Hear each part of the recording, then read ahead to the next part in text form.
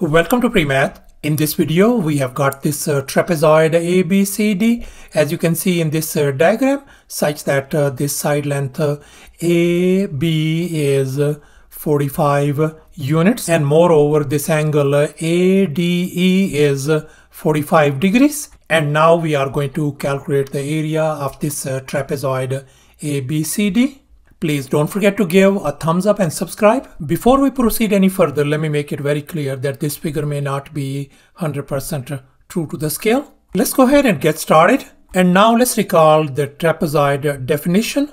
A quadrilateral with at least one pair of parallel sides. As you can see in this our diagram, this AD and BC are parallel. And here's our very first step. Let's focus on this right triangle ADE. And now let's recall the triangle sum theorem. According to this theorem, the sum of three interior angles in a triangle is always 180 degrees. So therefore, in this triangle ADE, since this angle is 90 degrees, this angle is 45 degrees. So therefore, this angle has got to be 45 degrees. And now we know that this whole straight angle is 180 degrees, and we know this is a 45 degree angle, this is a 90 degree angle. So therefore this has got to be 45 degrees.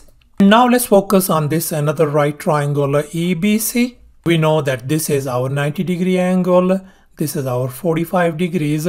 So therefore this angle has got to be 45 degrees as well. And now we can see that this right triangle DAE is an isosceles triangle, since these two angles are congruent. So therefore this side length AE has got to be equal to this side length AE.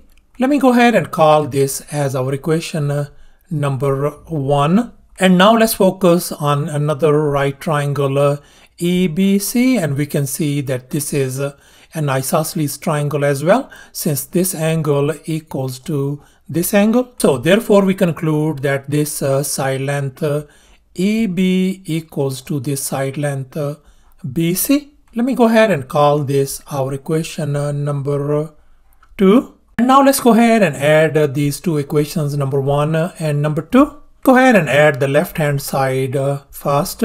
So this is going to be EA plus EB is going to be equal to, let's add the right hand sides. So that means AD plus BC.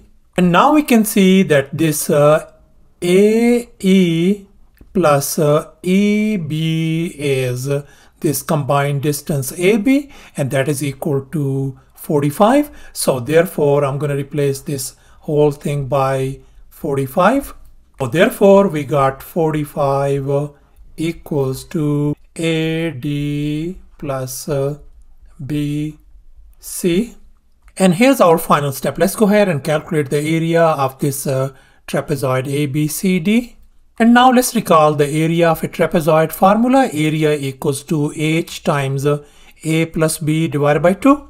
And in our case, our height H is 45, which is AB length. And our bases are A and B, where this base A is our length AD, and our base B is our length BC. So therefore I'm going to replace this AD by A and this BC by B. So therefore our A plus B equals to 45. Now let's go ahead and fill in the blanks in this trapezoid formula.